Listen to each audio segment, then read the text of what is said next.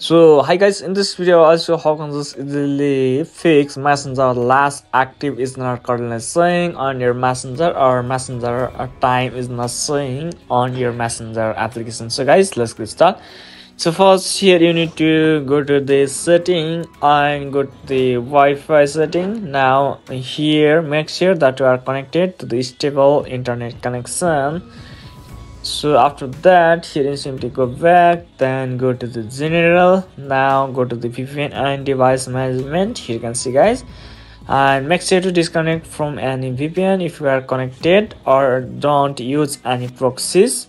So after that just go back. Now here you need to again go to general, then here you need to go to the iPhone storage.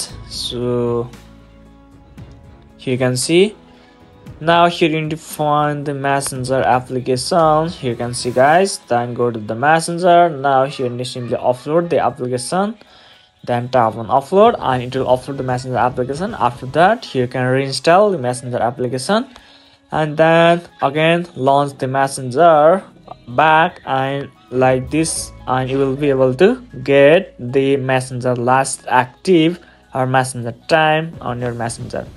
So guys, if this video makes you like the video and consider subscribing to my channel. So I'll catch you in the next video.